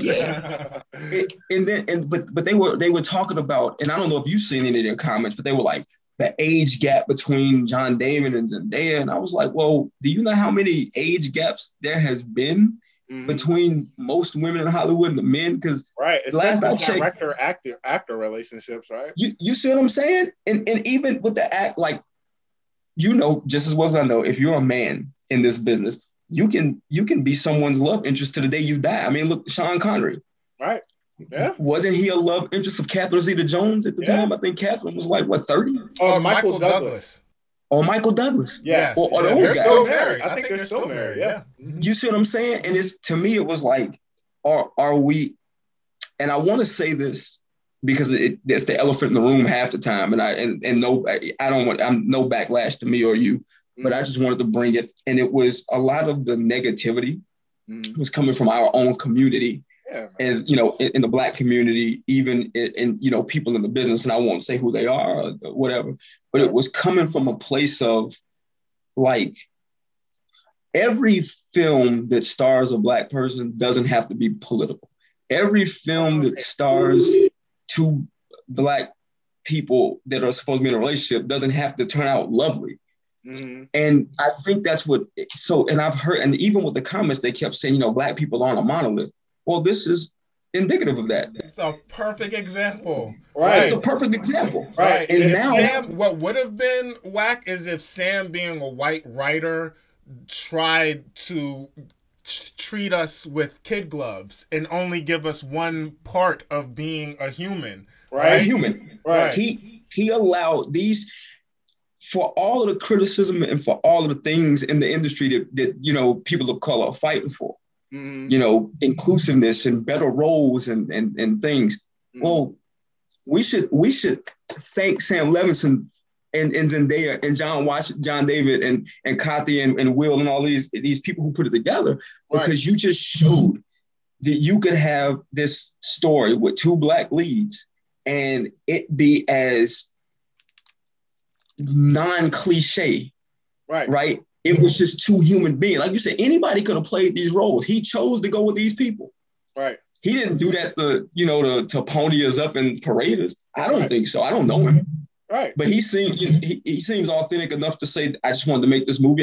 Me and Zendaya were writing on it. Mm-hmm. And I just felt that the comments, man, just social media can be such a they kept using the word toxic for the movie. I didn't think the movie was toxic. I think some of the commentary about the movie has been toxic. Right. About man. About Zendaya. It's I agree, man. I agree. I think that we're just so used to fighting. It's Black History Month, so I just finished doing a night in Miami, and I'm going to be doing Judas. And so I've been knee deep in a lot of Black history the past couple of months just to keep myself sharp for these episodes, and it's so fascinating. Just because, I always, did you see A Night in Miami? Oh, yeah, come on. Yeah. Of course you did. It's like Sam Cooke. Go ahead. Oh, wait, I'm sorry. I just because there's a 6 degrees of separation. They called me in to read for 2 of the roles. Okay. In the film, of course, Cassius in Malcom. Nice. I saw it, and I'm confident in my ability. Right. But I just want to get a boy Ben Adair who played Malcolm, and I know people with the British actors and things of that nature. We all have those opinions of whatever. But look, let me listen. Same thing with Judas. They're saying with Daniel. With Daniel, he's a beast. Yeah, I'm all the best man gets the job. We're an entire diaspora that had to deal with this transatlantic slave trade. It wasn't just us. But anyway. Right, and here's the other thing. Let me just say this to the industry if y'all watching. Right. You don't hate on the British brothers and sisters. If anything, you can hate maybe on the industry for pushing in that direction. Not saying it's a bad thing, but that's who you should aim the displeasures with. This not them. I can't hire me. Right, exactly. Yeah. You know, I can't hire me unless it's my movie. Right. But just to say, One Night in Miami, I saw that, and Kingsley Ben-Adair, the way he ripped Malcolm, listen, and I'm confident in myself to do a great job. When I saw it, I was like, yeah, y'all made the right. That was he was it. That was a great Malcolm for that movie, man. And I mean, because Denzel was great to show us that Malcolm at that time, but for us to see this Malcolm at this time, woo! All of them. What was so well casted, very well casted. Yeah. And kudos to Leslie Odom Jr., Sam Cooke, man, he killed that. Yes, and my boy Aldous Hodge. Oh my God! Another man, North he worked with Delano. He worked with Delano on Underground. I worked with Aldous on AMC Turn. And cool. And, okay. Yeah. And he's a fellow North Carolinian, But kudos to them guys, man. They killed that. Regina, they killed that. Yeah, that's dope. No, I feel you. So we went so many different places, but I'll boil it down to with Malcolm and Marie. I remember with Loving Marton, who played the Marton, the French actor. He was he played the sheriff. Yes, he played the sheriff, and I remember. Yo, he smoked that role, man. And I remember after his scenes, they were so chilling. And I will remember walking up to him afterwards and just being like, man, it's you have been the friendliest, nicest guy. Like, that's all I see of you all day.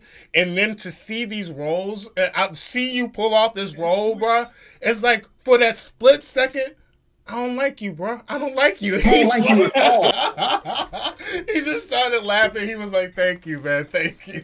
You were at craft services. You were at craft like, man, I should smack you. Right. Someone get this PA, please. Tell him to go make a coffee and be quiet.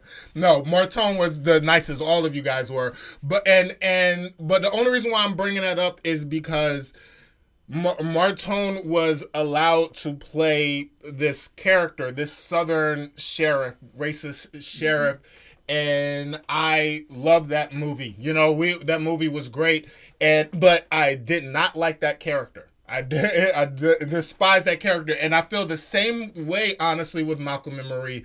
I don't think that I would probably get a lot of advice from Malcolm because he's done something that I've wanted to do as a filmmaker, right? As a filmmaker, but I don't like either one of them. But that's dope. That's awesome, man. That's awesome. Yes.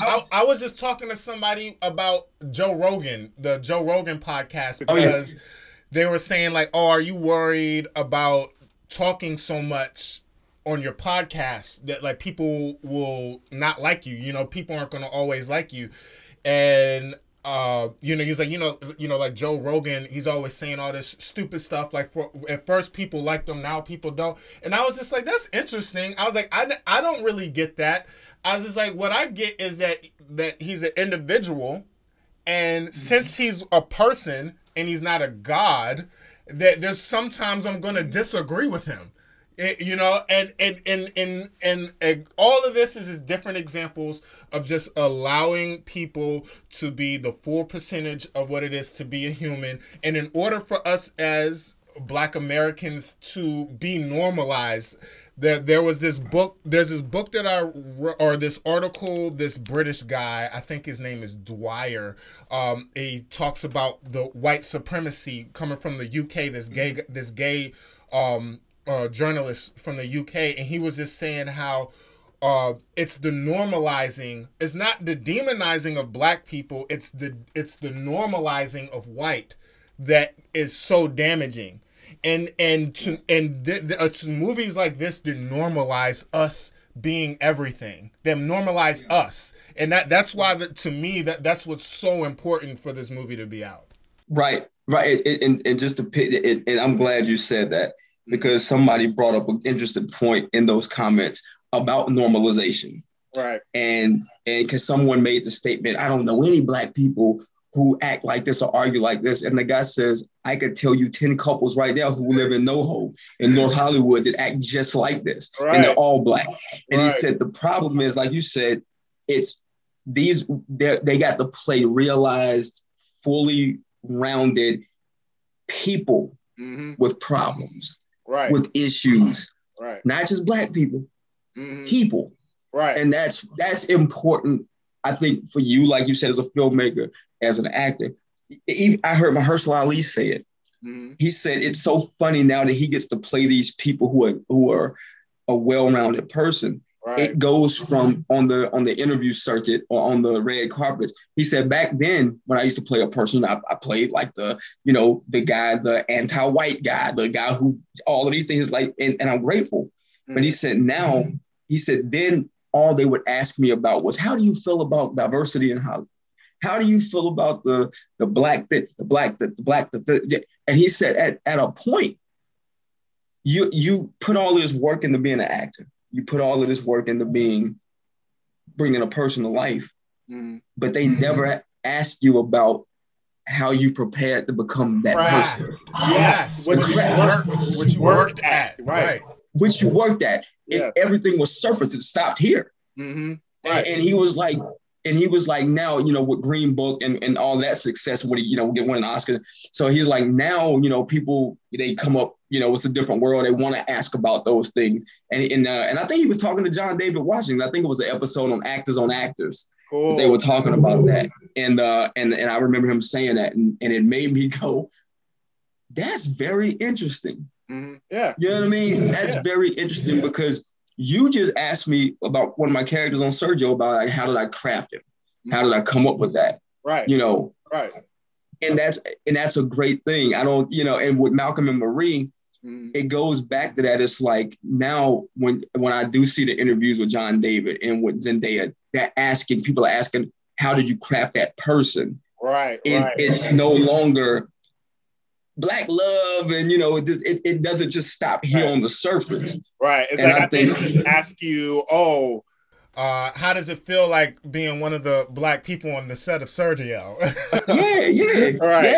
You know, I was playing a person, right? And but I think that's what makes the movie dope. I think that's why I wanted to advocate for it, because I saw so much vitriol and spewing of that narrative towards Sam. Of course, you know, I guess now white writers can't write for black people, or black people shouldn't write. I don't know. If you're a writer, I don't give a shit what color you are. Man. That's what I mean.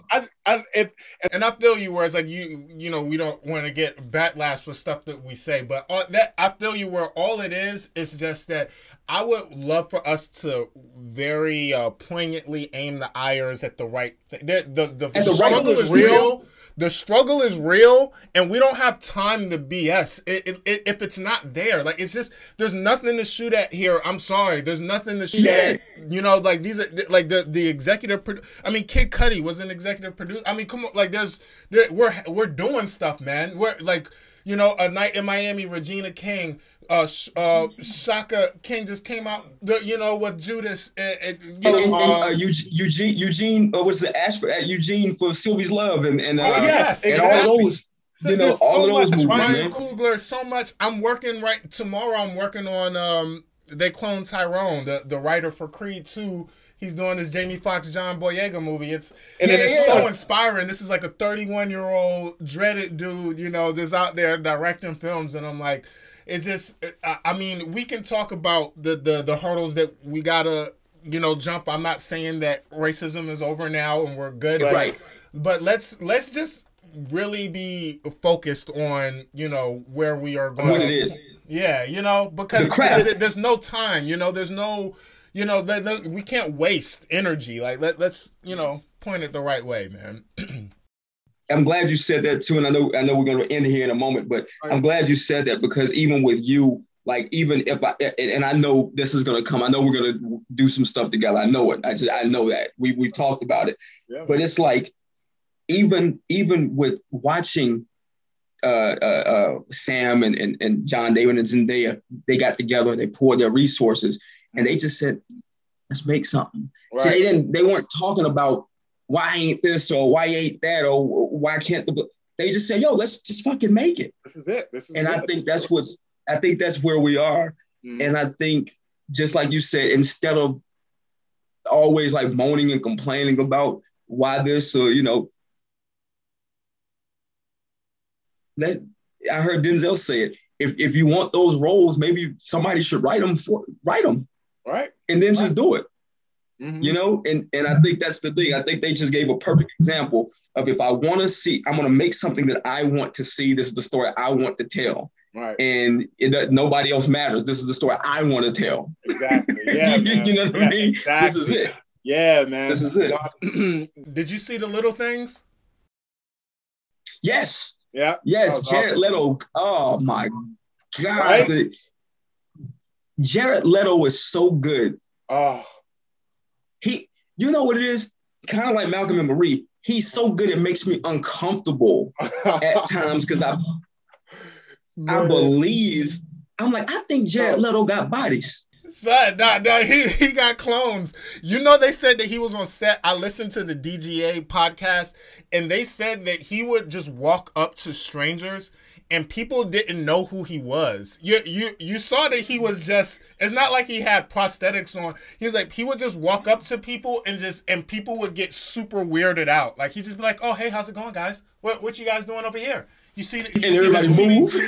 You see this movie over here we're shooting? And they're like, yeah, man. In the way he was walking with the belly and the gait that he had when he was walking. He just had a 6-pack like a year ago, bro. Right. And just the way he was, I mean, he looked like he stanky. He looked like he smelled like bologna. I just believed him. And that's what I'm saying, man.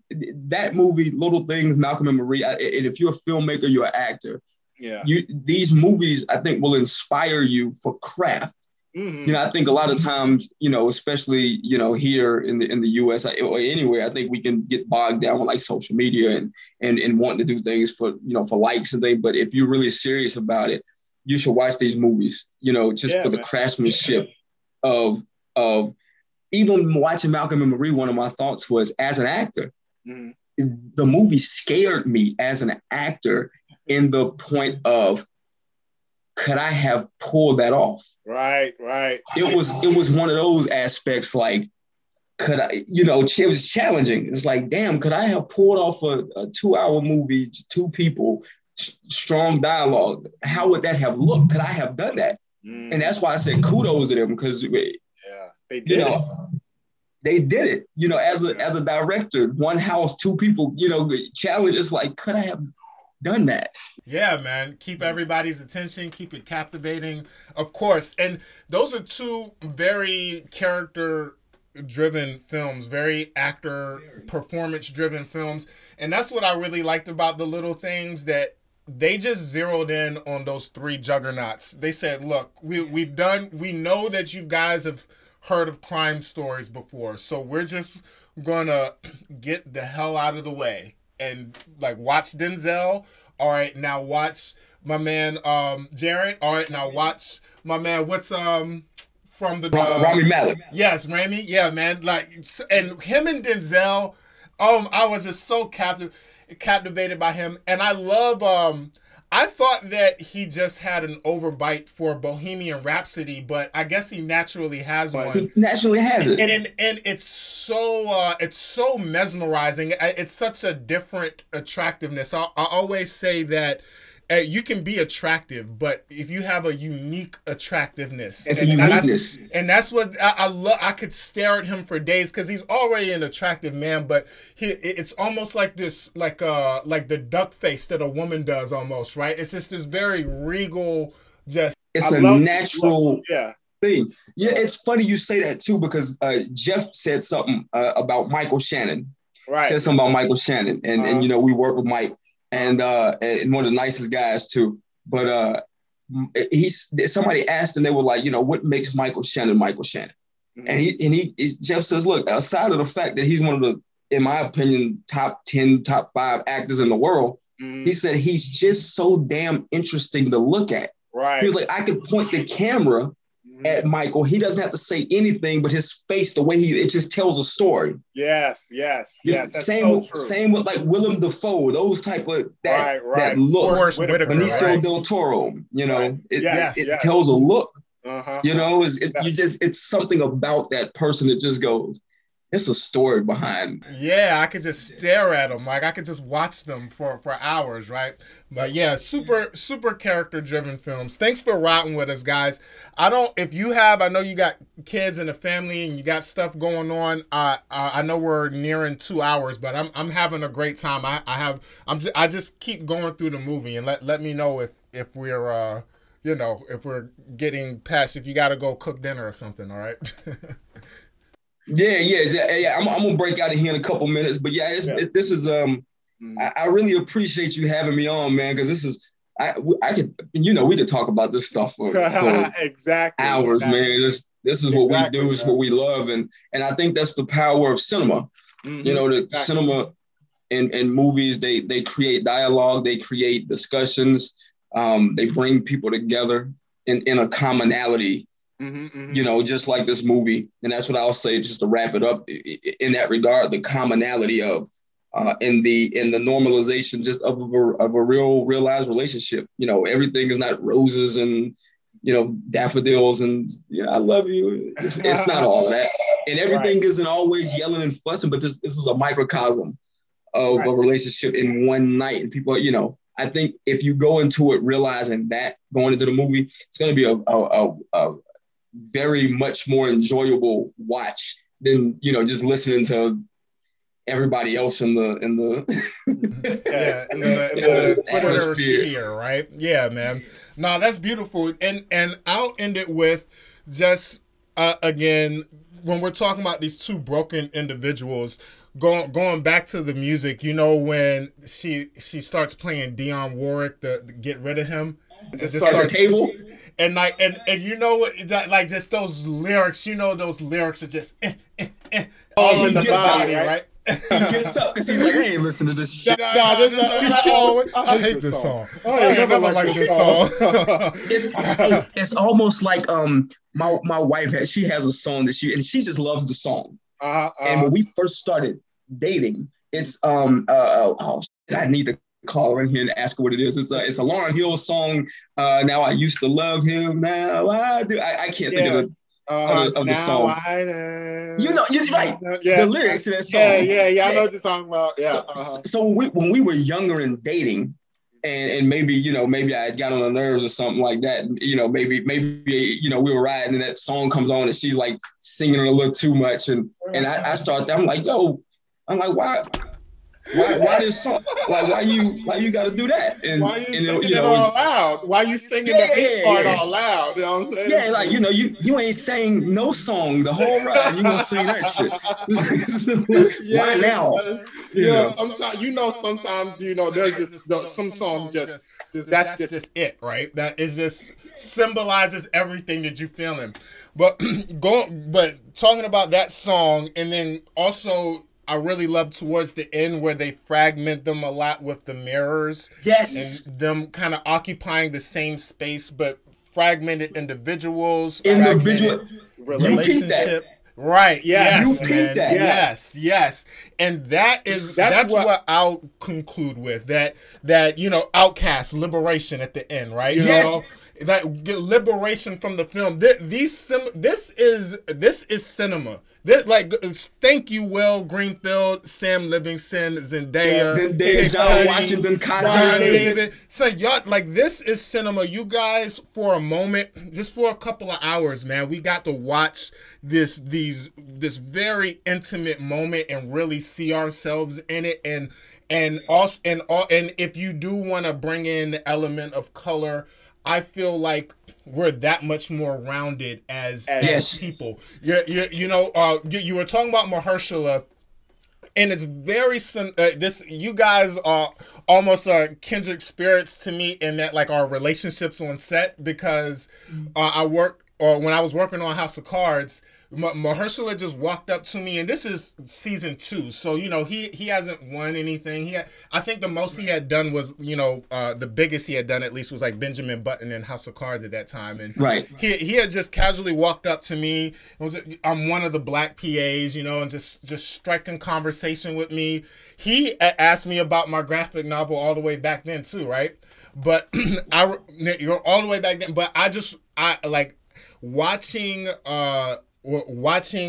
that maturation, because for him to be so approachable, and he walked up to me for us to have built this, and it wasn't just me, it was all everybody. Yes, it was everybody on set. He was nice to everybody on set. He took pictures with fans and mothers and kids, and he was all and to know that is possible for us and for him, him getting that Oscar, and you telling me and listening to him talk about the options that he has, this is the stuff. Right now, I know there's COVID and there's everything else that we can talk about that's crazy, but just as far as black cinema goes, I just we just lost our brother Chadwick, right? Oh man, we lost our king, man, but Black Panther set it off even back then when it did, or even before then with Blade, or even